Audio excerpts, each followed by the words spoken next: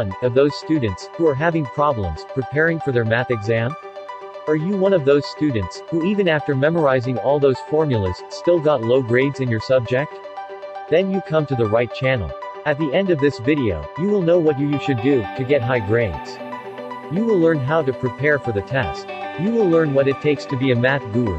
Now, if you find this video useful, don't forget to click on the subscribe button and the bell notification for our future videos.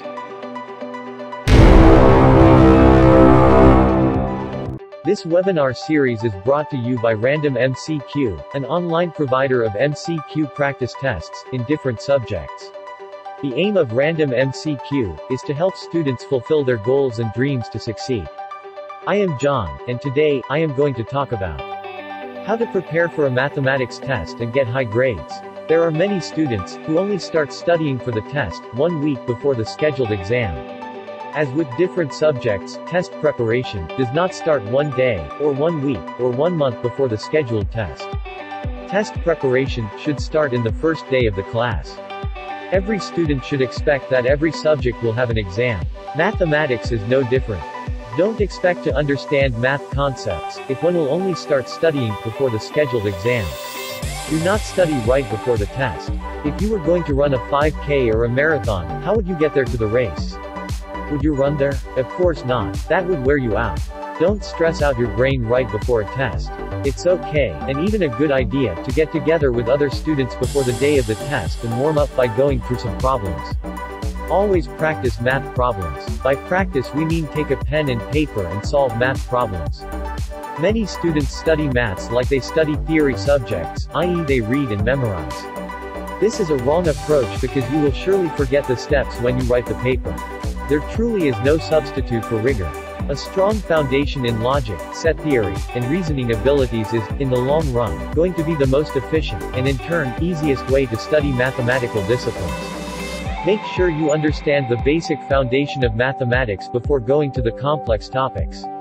Take good notes. Taking good notes means writing down enough of what is written on the board, and spoken aloud, and skipped, etc., so that you can go back and follow every single step. Maintain a formula book to write formulae chapter-wise. This will save time during revision. Math is cumulative, meaning the concepts build on previous concepts. If you don't work some problems between classes, you are going to get behind. Perspective combined with lots of mechanical practice is the best way to build a preliminary concept and skill.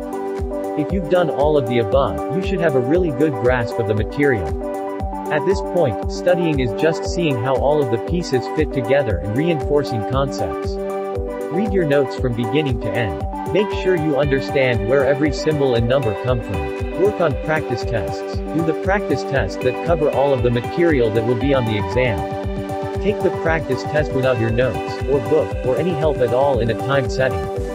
Practice different types of questions without looking at the solution at first and develop problem-solving skills to tackle any tricky question. For any questions you got wrong, find 5 similar problems and work the problems.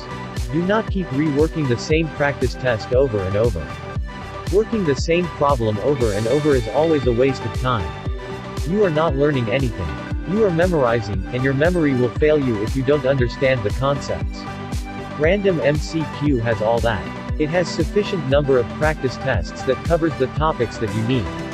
There is no shortcut to scoring high marks in the exams. The only way is to study and practice, but keep these points in mind while studying and writing exams.